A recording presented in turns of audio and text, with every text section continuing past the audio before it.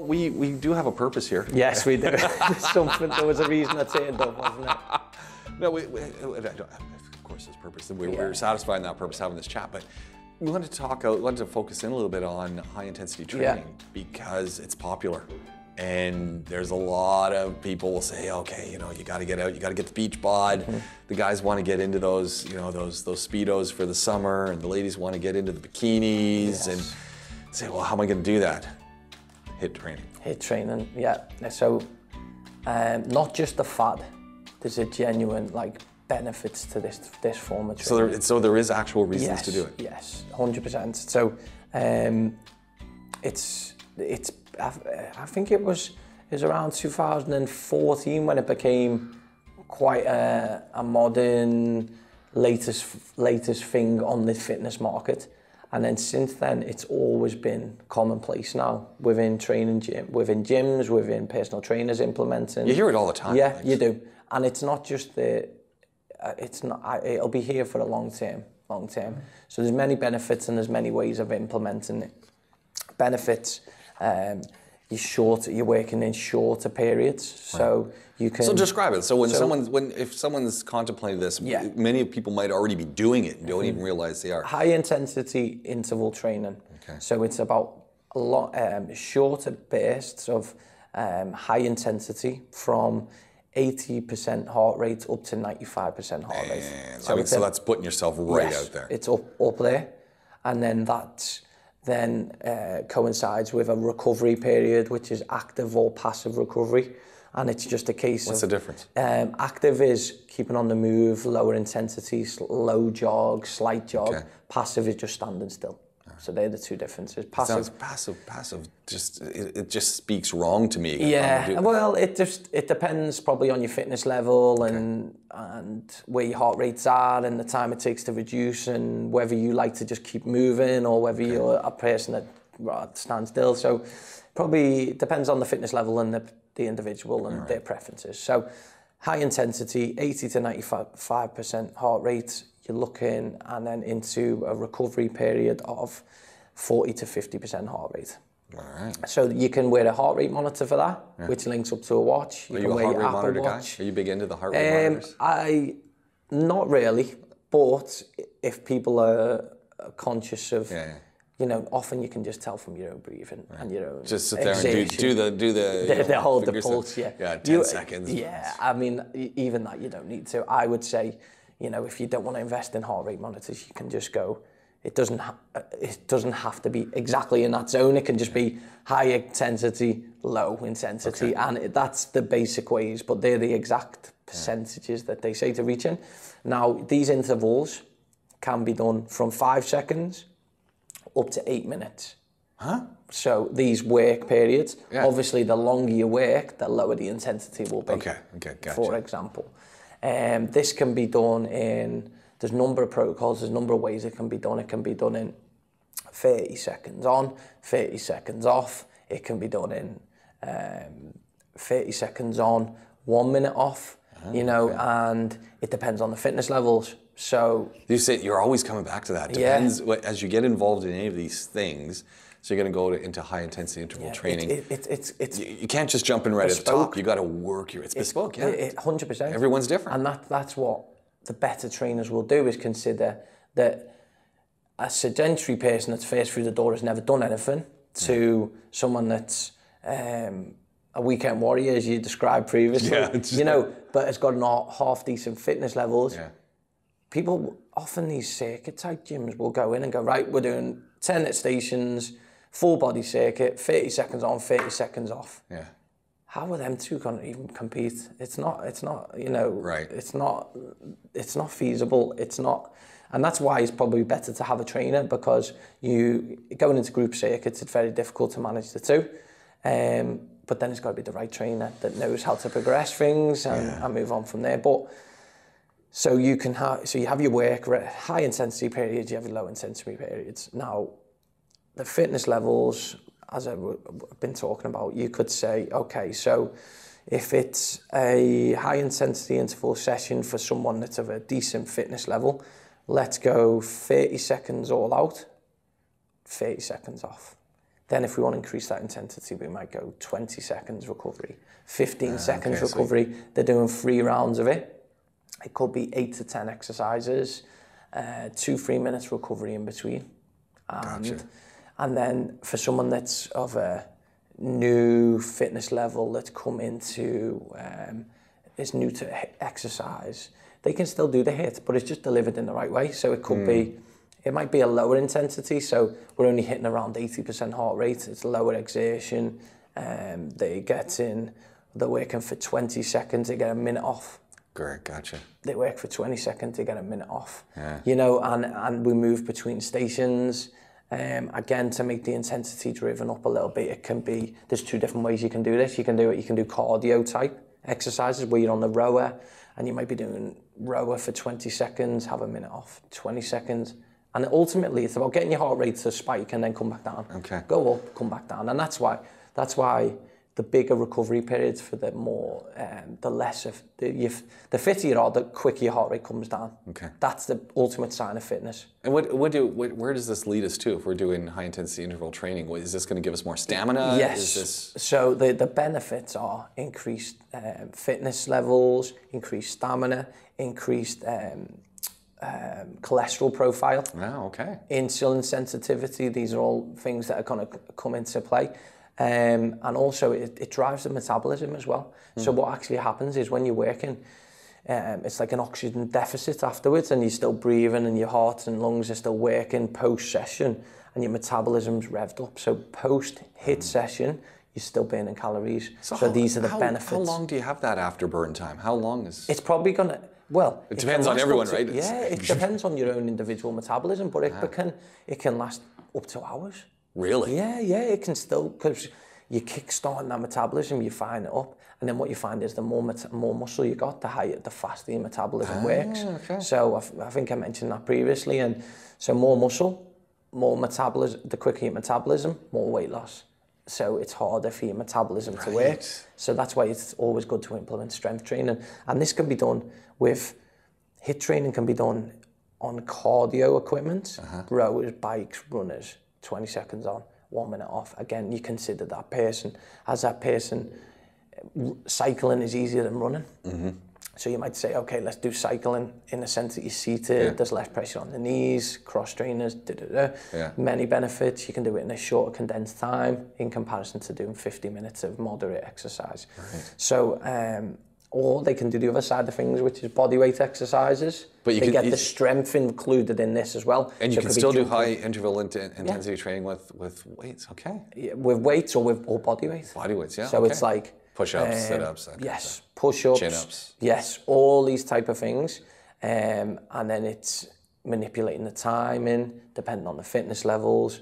A good example for a person new to the gym and wanting to try this HIIT stuff could be, they go in, they do 3 sessions a week. It could be one, they could have a high intensity or a low intensity on a Monday. Wednesday's a low intensity, and then we have Friday, which is a high intensity again. And then all they would do is maybe 10 to 20 minutes, and you just do on the rower, one session could be the rower or the cross train or the bike, and you do 20 seconds on, 1 minute off. And then you tailor that depending on how you feel in exertion levels. Okay. 20 seconds on, 1 minute off. This includes a little 5-minute warm-up, a little 5-minute cool down, and then by the end of it, you've done 20, 30 minutes. So that's not bad. So 20, that's all it takes? 20, 30 minutes, 3 times a week, and I can probably start to see some results. 100%. And then in the Wednesday could be a lower intensity, so they might go, okay, we're going to not exert yourself as much with the heart rate. We'll maybe go on the cross trainer,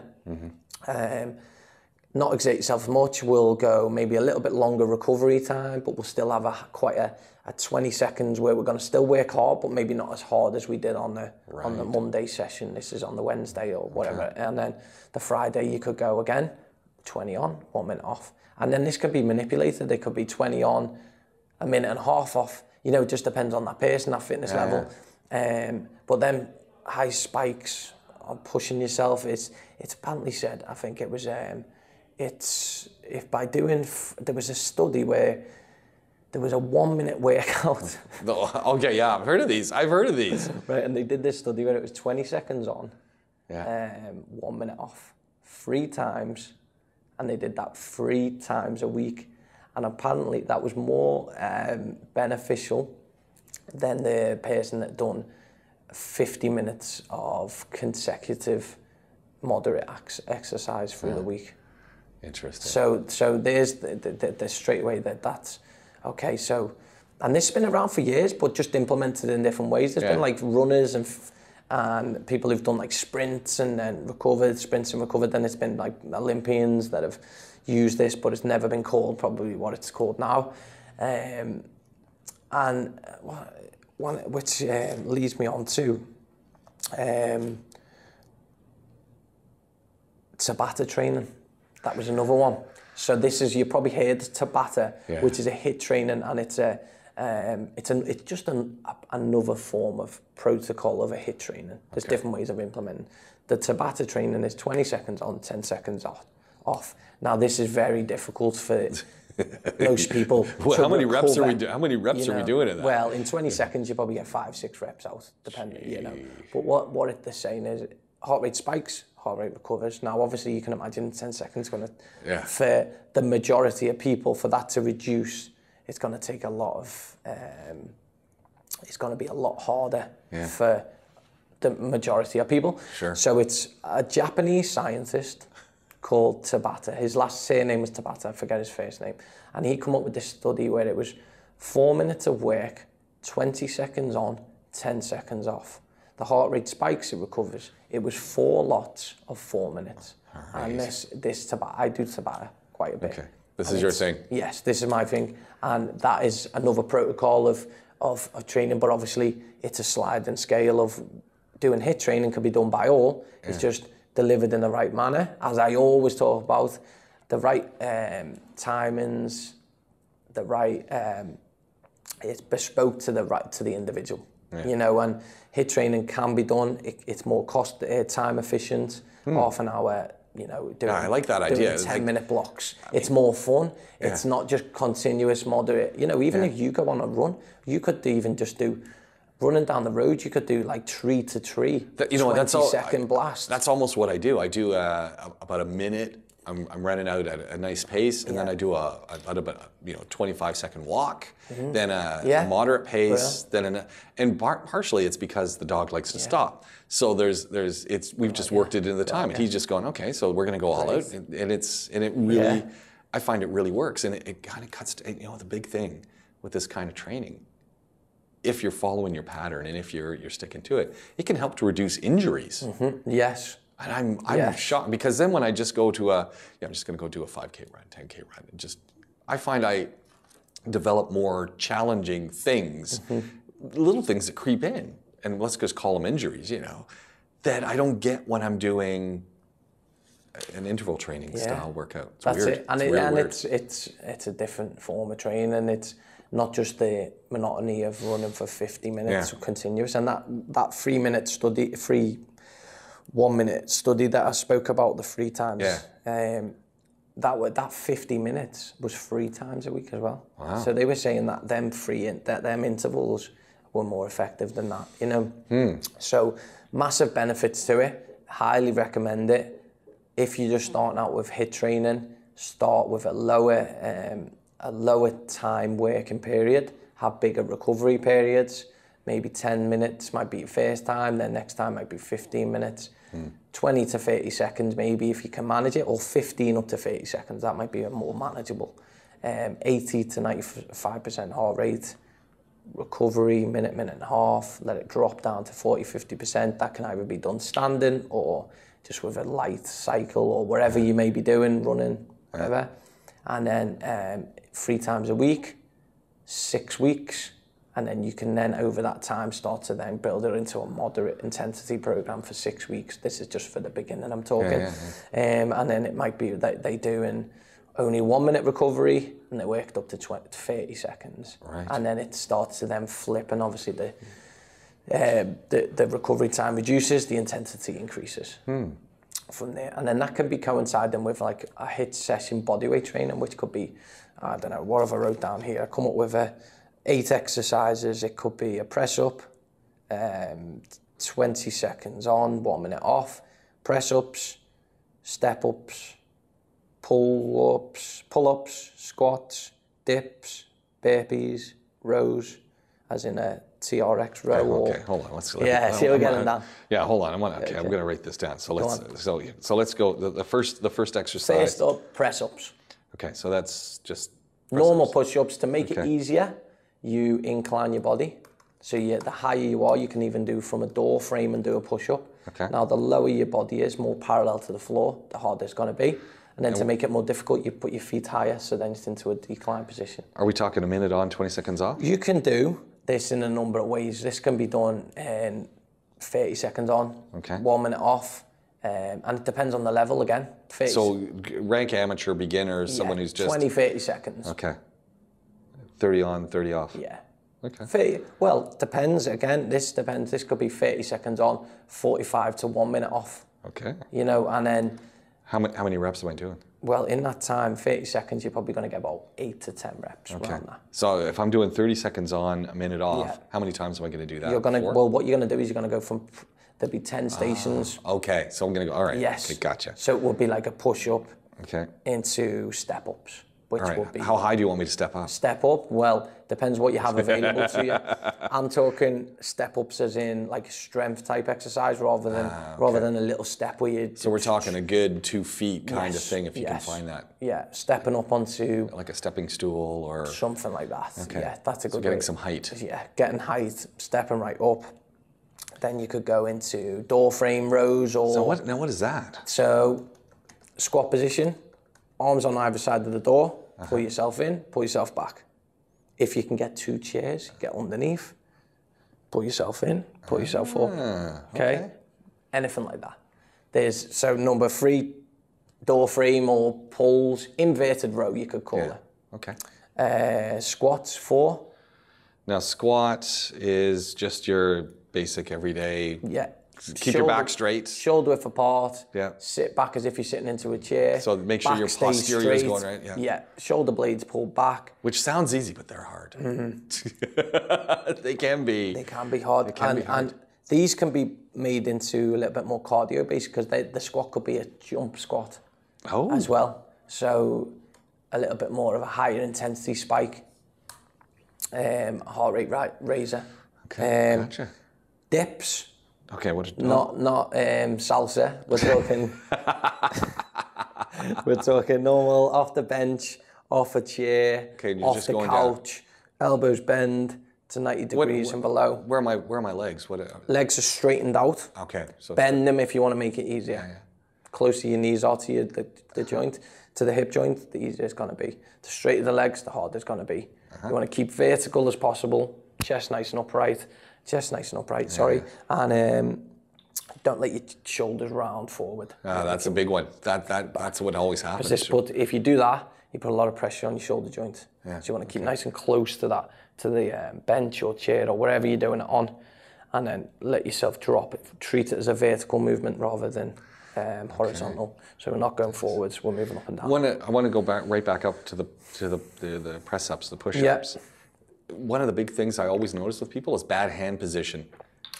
So not close enough to shoulders. I mean, there's lots of different variations. Yeah, there's different variations. But I notice sometimes people have their hands really too wide.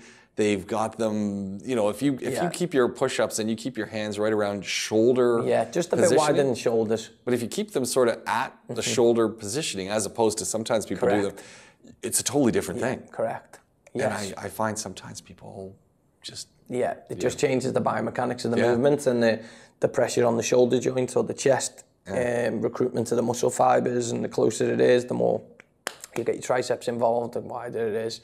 You're going to recruit the chest a bit more, but it's the joint's further away, so then it's more difficult away from the body. So just a bit wider than shoulders, in line with the shoulders, roughly the hands, or a bit wider, and elbows go down to 90 degrees, and just making sure there's a straight line through the body from the heel right through to the head. That's what, sometimes when I'm doing these things, if I haven't done them in a while, I just get a shake on.